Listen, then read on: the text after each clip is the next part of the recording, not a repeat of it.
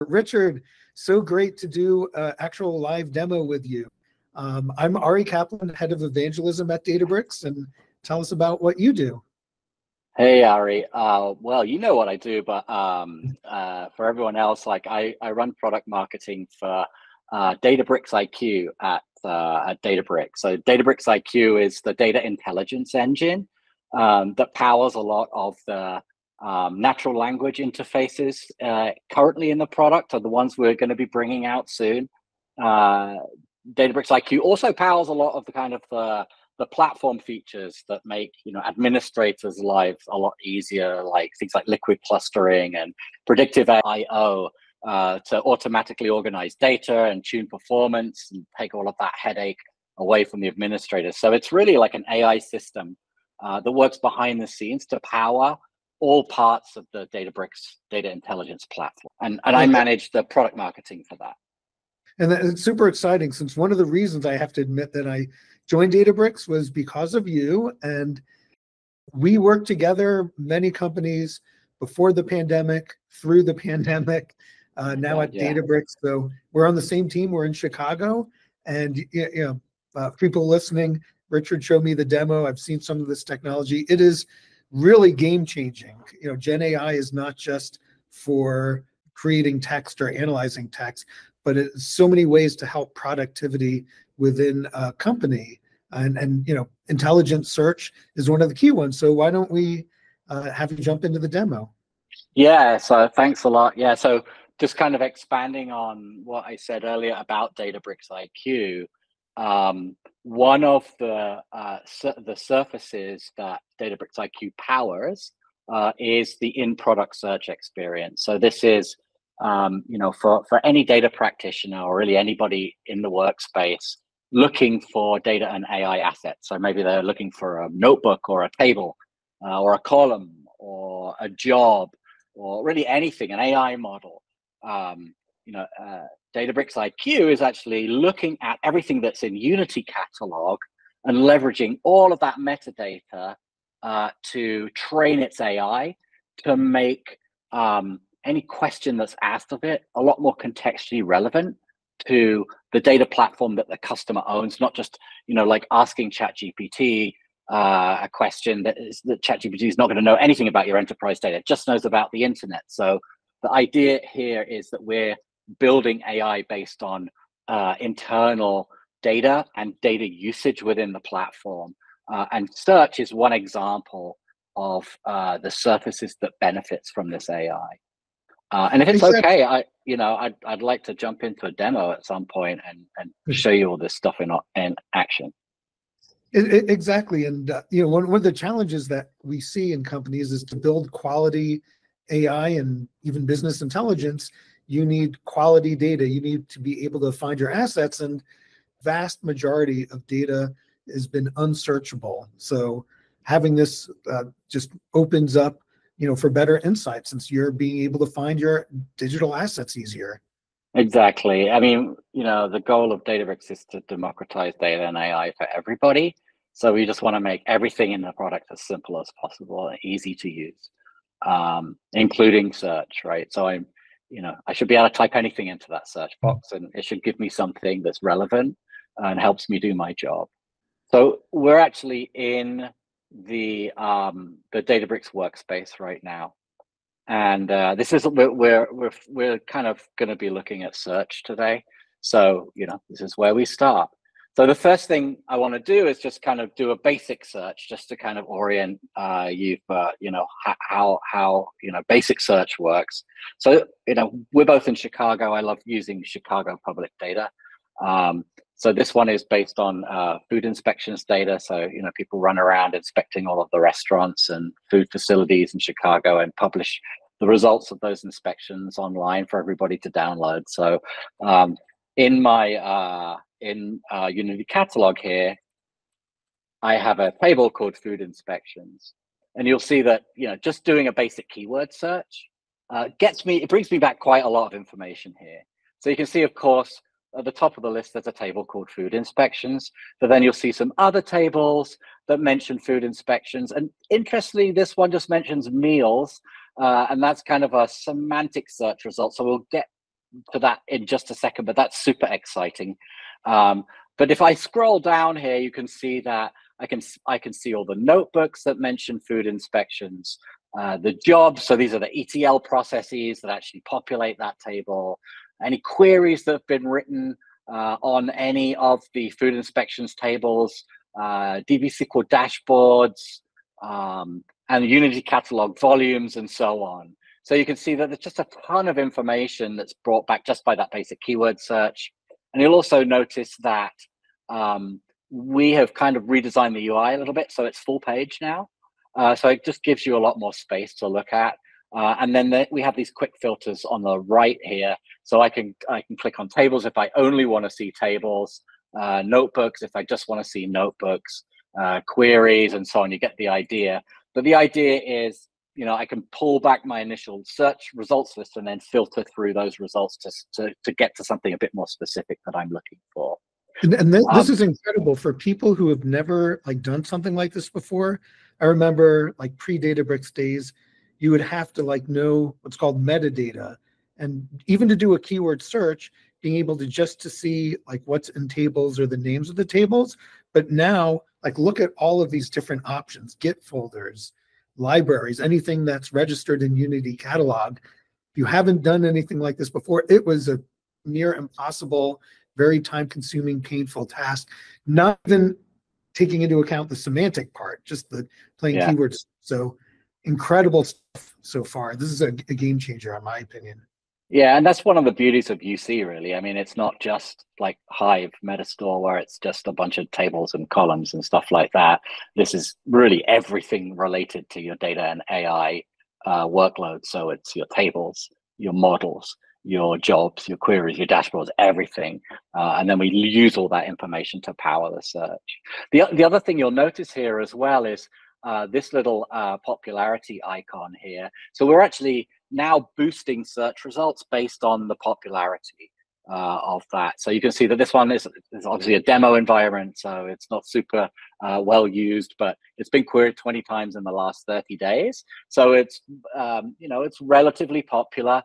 And the idea here is that tables and assets that are not so popular will appear lower down in the search results, because people are probably want the ones that everybody else is using. So we're kind of crowdsourcing a lot of the information a little bit to power some of the search as well.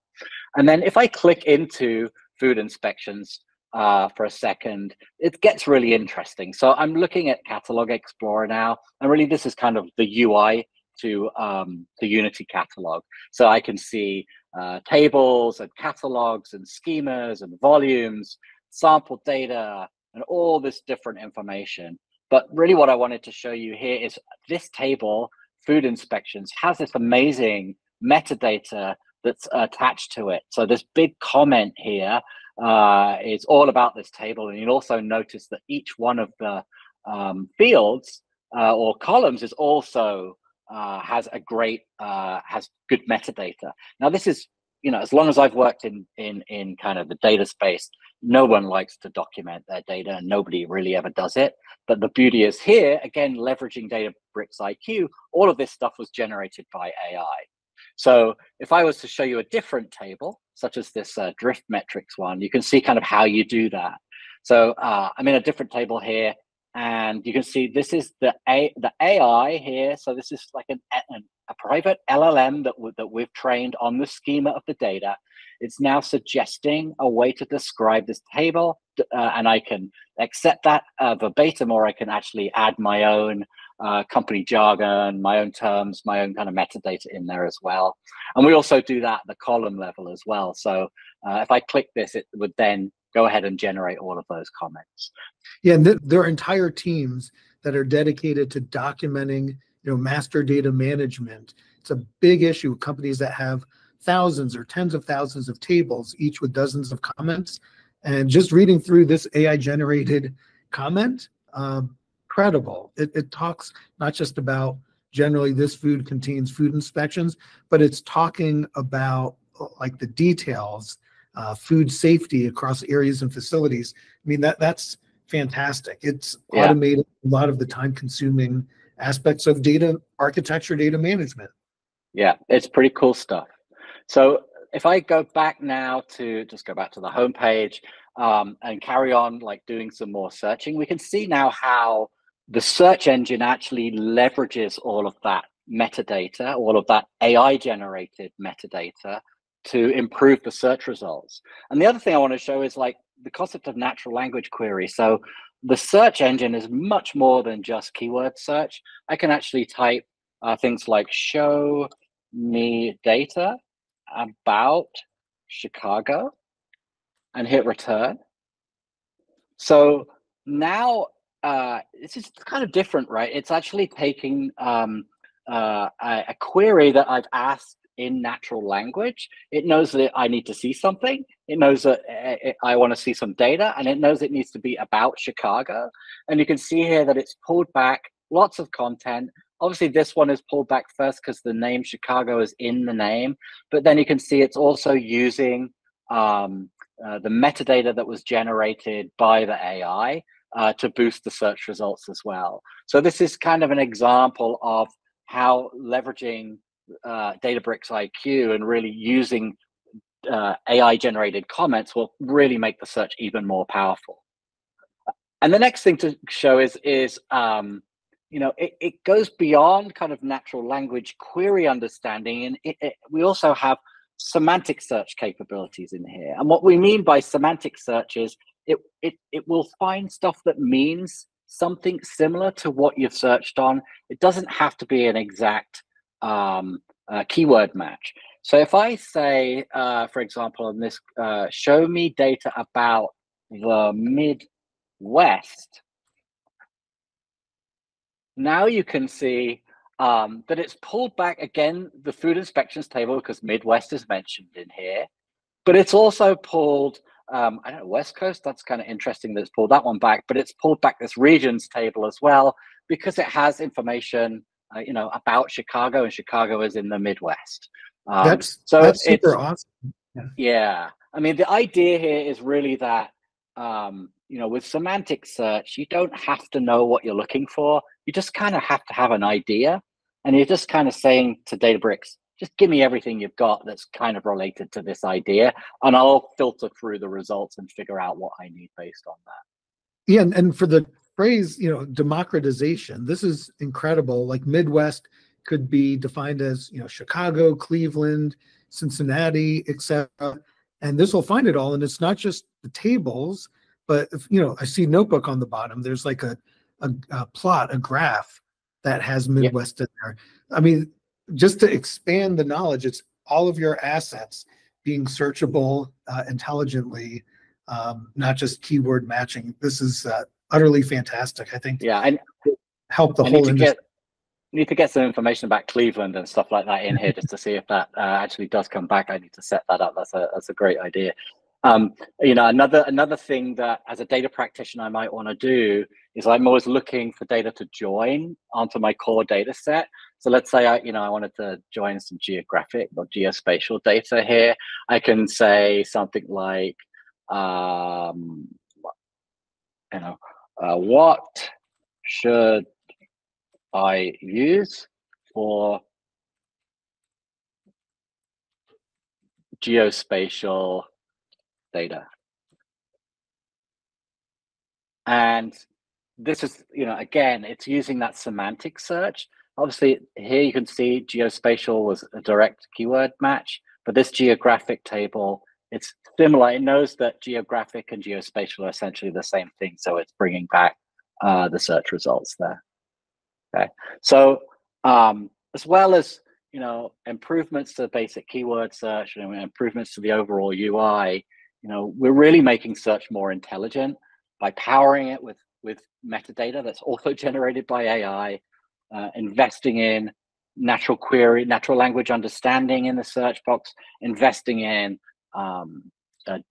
semantic search capabilities to really give our customers the best possible experience. And it's not just this search interface that that Databricks IQ and that kind of AI engine makes better. If I can just show you for a second over here, if I go into my query, so here I'm gonna write a new SQL query. So if I create a query, So here, I'm actually using Databricks Assistant. I'm going to use it to help me write a query. And Databricks Assistant is also aware of this, of our search engine that's, powered by DatabricksIQ, to make Databricks Assistant a lot more contextually relevant and a lot more powerful. You couldn't do what I'm about to do on using ChatGPT or even, other kind of data practitioner co-pilots, because it just doesn't have the context of Unity Catalog.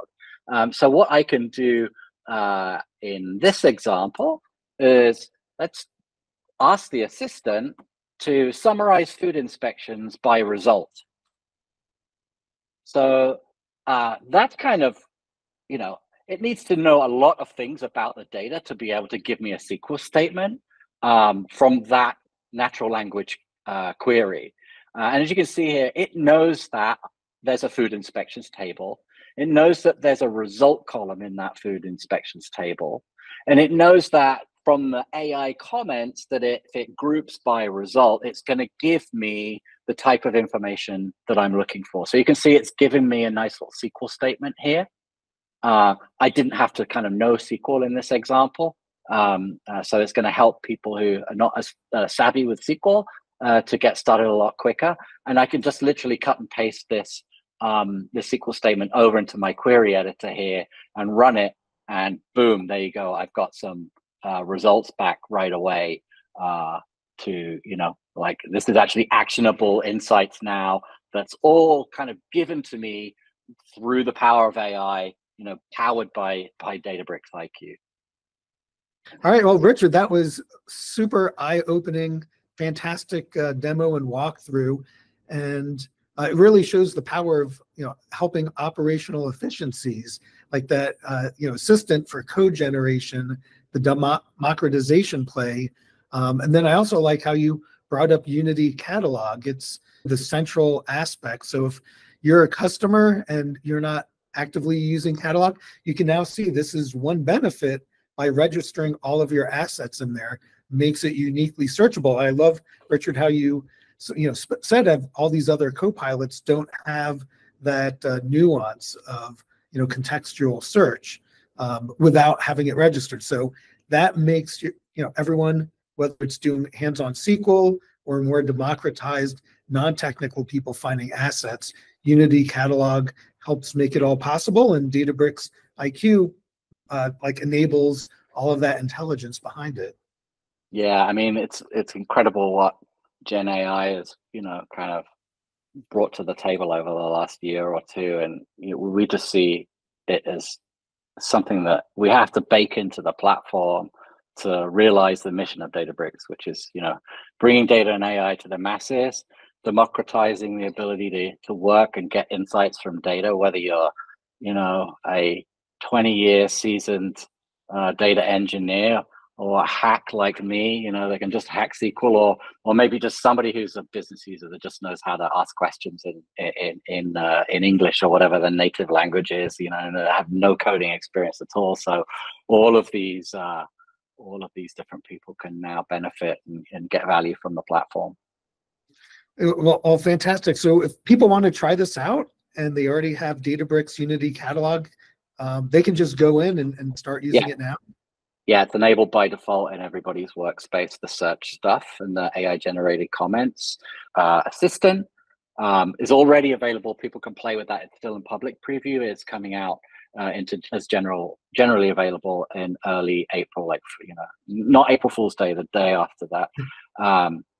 Quick plug, please. In the comments, we're gonna put a link to the launch blog that we published when we implemented all of this new intelligent search stuff. So please click on that link and go check out the more detailed blog. It kind of explains what I've been explaining in a little bit more of a professional and a little clearer. So. Well, great. Well, thank you so much. Okay. Thanks, Ari.